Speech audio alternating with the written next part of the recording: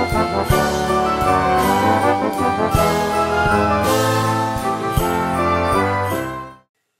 everybody, welcome to a new video. Today I'm going to show you some paper crafting things together with a wooden frame as a decoration for your front door or any other room in your house for Christmas and or winter. Don't worry, I'm having the first part of the video sped up so that you know what is coming your way, but I'm going to slow down in a couple of minutes and show you how to fold those hearts real time.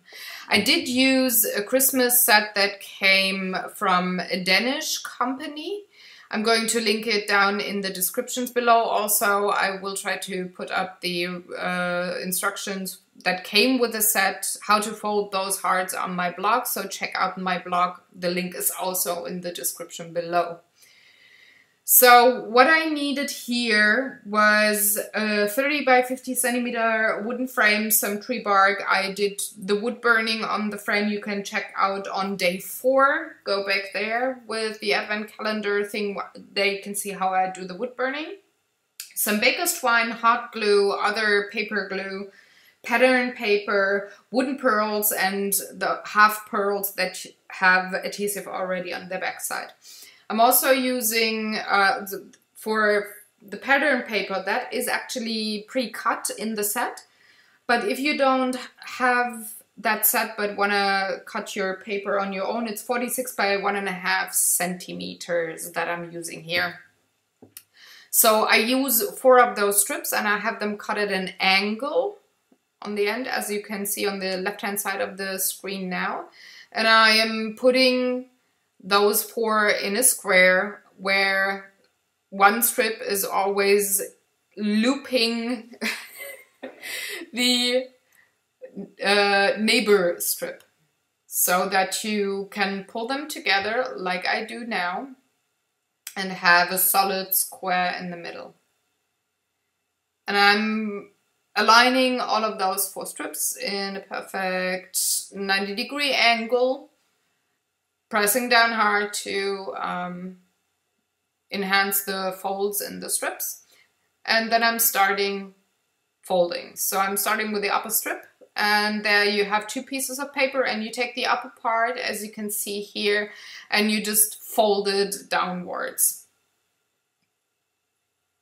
Neat and tight and straight, and then you go with the left one, the upper strip again going left to right, followed by the lower one going upwards, also always going for the upper strip only of those on each side. And last but not least, it's the red one, the right one, but I'm pulling it through the loop that I made on the upper left part of the middle square. You can see here I put it through that tiny loop there. You need to jiggle and jaggle a bit if your strip doesn't want to go through right away. And you have that loop and you pull it tight. And voila, step 1 of the heart is neatly done. I'm pushing down the folds a bit more to have it stay the way it's supposed to be. So then I turn the cross at an angle, and I'm taking the upper right strip, fold it or turn it into a loop and pull it through that tiny square loop on the right hand side. And the closer or the more you pull that strip through, the smaller the upper parts of the heart will be. The same thing I also do with the left part of the heart, creating those by again looping it through the square piece in the center. And again, if it gets stuck, jiggle jaggle a bit and pull it through. Then I'm cutting off the 2 strips, and I will fold the lower right, as you can see here, I'm folding it upwards, and I'm going to cut it at an angle, and I will thread that part of the paper strip into the same loop. You can see here, it might take a bit of patience, at least on the first part that you're going to do. And I'm also doing the same with the strip that is opposite the right hand side of the hearts loop. I'm putting it into that square as well. So that's 50% done. Hooray!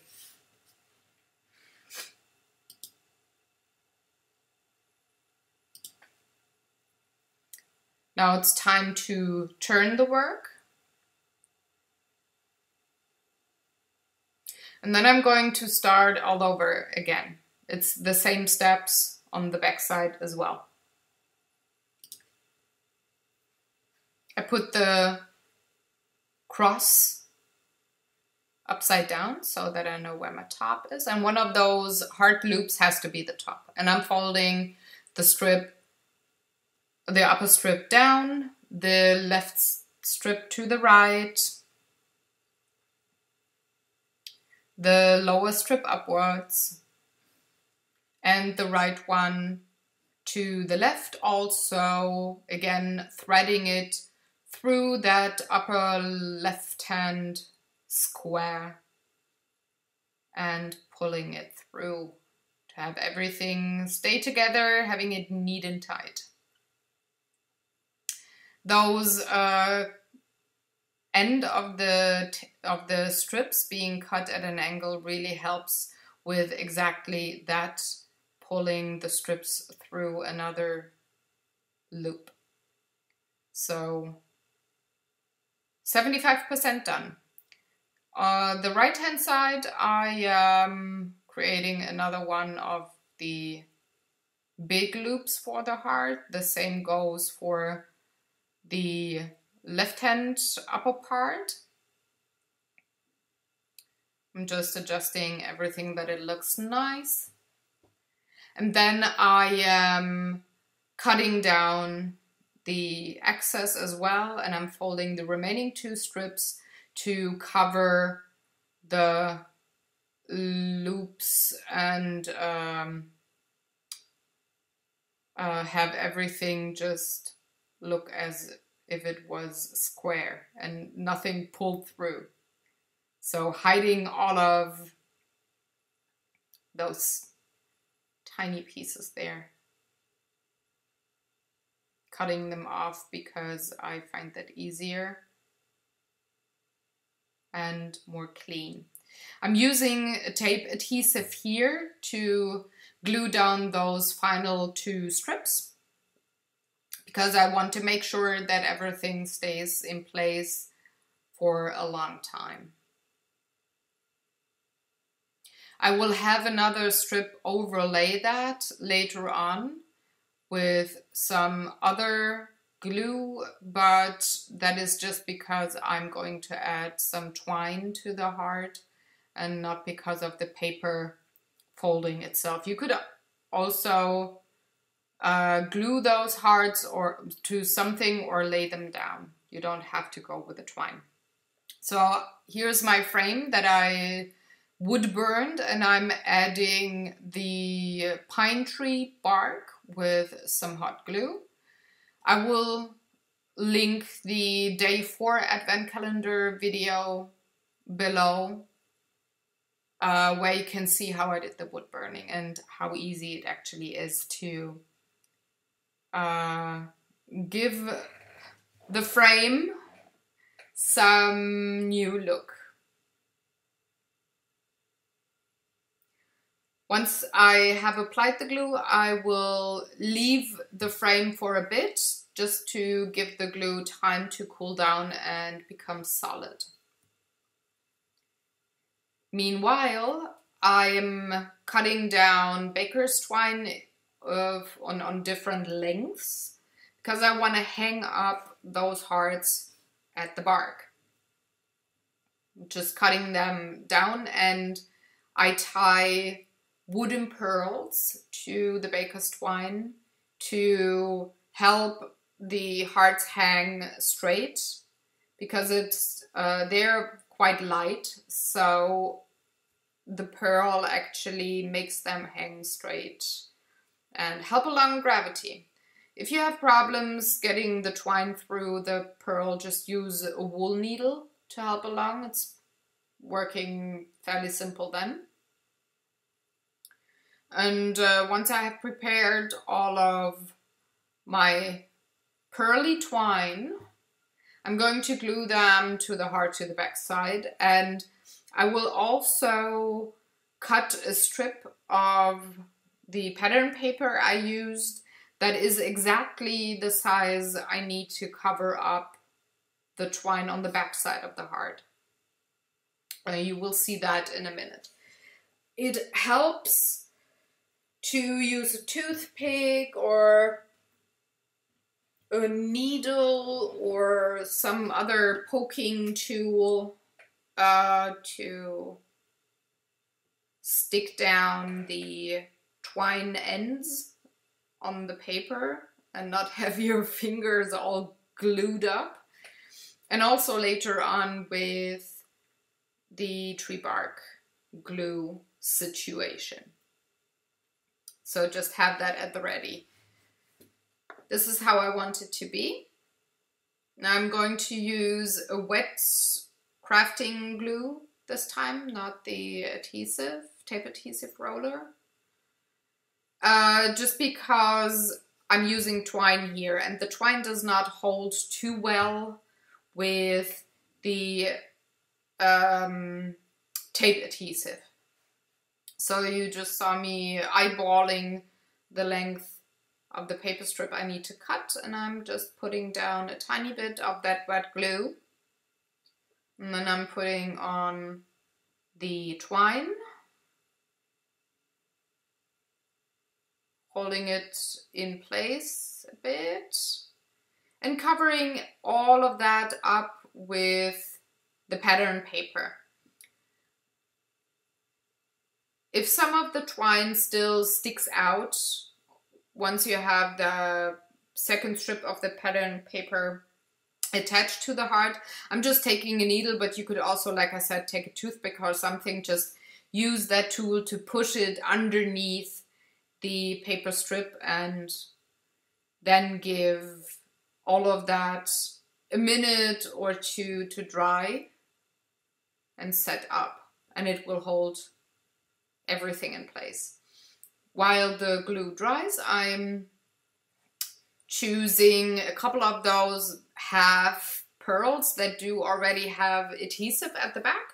So they're pretty cool to simply put down on paper, and I'm choosing the medium size in that lovely bright red for my hearts with the stripy pattern paper. And I'm going to use the big size pearl, the Bordeaux red pearl, for the polka dot paper. And that actually just, well, gives it a nice, more classy or Christmassy touch. You could leave that, you don't have to put the pearls on them, and just have an all year or at least wintry decoration for your door or somewhere in your house. So I turned the frame, the glue on the bark is dry, and I'm heating up my glue gun again, and I will put tiny blobs of hot glue on the back side of the bark and attach the baker's twine with the hearts to it. I don't want to burn myself again like I did, so I'm using the backside of a color scraper to push down the twine. But again, you could use maybe a toothpick or some other tool that you have in your crafting area that allows you to put the twine down without burning your fingers. And that pretty much sums up the video. I hope that you enjoyed today's advent calendar and got inspired. If you have any questions, please let me know, and I will make sure to answer each and every one of them. I hope I see you tomorrow on a new crafting video, and enjoy. Have a good day. Bye.